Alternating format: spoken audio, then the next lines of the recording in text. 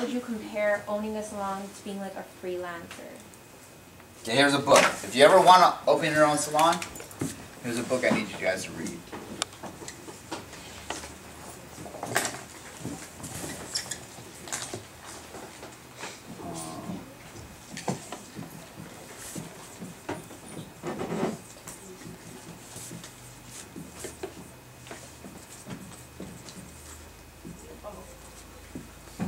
That's the name of the book, email?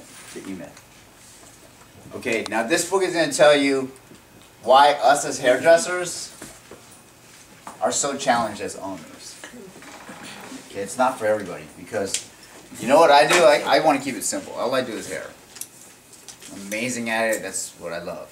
Build so many relationships from it and change the world in my life. Me as an owner, oh my God. I thought to myself, me being a hairdresser, I have great music, I can dress how I want if I own my own place. Boom. But I didn't realize this cost me $100 grand cash and then 3 other business partners now that I got to deal with. Okay? So I open up this amazing salon, but then do you think I can listen to the music I want to listen to? No. Who listens to the music? The hairdressers? Hell no, it's the clients. Right? Okay. Now, me being a hairdresser, I can cut your bangs, I can show up to work like expressing myself and buying what I need. Do you think as the owner I can do the same thing? No, now I got clients and hairdressers I gotta bend over backwards for. Let's get that? Okay, now, me being a hairdresser, you think 12 hours of my day I'm gonna be doing hair? No, 2 hours of my day I'm doing hair. Now I'm doing permitting, I'm doing hiring, I'm doing taxes, I'm doing this, I'm doing that. So you got to realize, you thinking you're going to open a salon, read the e-myth, because what happens is, the reality is, once you've established your hair thing, you want to entrepreneur it now, an expert, you know, an enterprise on it, you should get somebody that actually works that for you. That's what I did. I got business partners that are actually hairdressers also, because they understood the industry. And then they were actually business people in management at the same time. So now I got a manager and I got somebody to do the finances. Because I'm not doing the finances. I don't know. You know what I mean? Because you don't want me. I don't even do my own taxes. I'd rather do my accountant's hair and charge them $300, and then you can do my taxes and charge me $3,000 if you save me $30,000. Does that make sense? So pay the people that you can for the top of the crop of the fruit. You want the lowest hanging fruit. You want the fruit up here.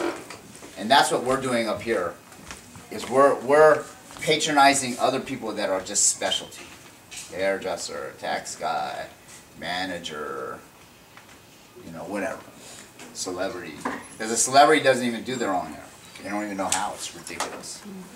They got me doing it for 3 hours. You know what I mean? So you got to realize, in the world where it's specialty and you get paid the most, you're doing what you love, and everybody else is doing that what they love to it, whether it be administrative, management, whatever. Work that out. How did you get into hair? Well, because again, when I got caught and I was going through that case, my youth counselor at church was a barber. So then what happened? Built a relationship. You know what I mean? And then he introduced me to this person. Turned out to say, now I went to school.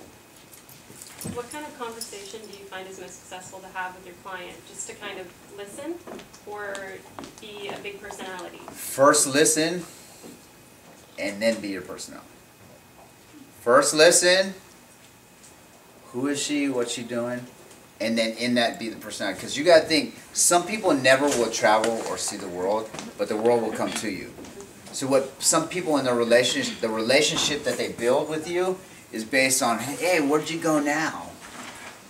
And I was like, first, how was your daughter's recital? Because I remember the last time you were there, because I listened. Then when it's all about, when it was all about them, and they feel like at that point, I have this epiphany that says, okay, now let me put my equity on it so that when I hand them that $300 bill, I'm not running, ducking behind the front desk. You see what I mean? We have 2 ears and 1 mouth for a reason. That's to listen more and talk less. Ooh, that's good. I like that. You see what I mean? So yeah, so the personality thing is just because that's part of your growth. Don't try to be it. Because that's so shallow. When the rain hits, storms come, what happens to the shallow ground person?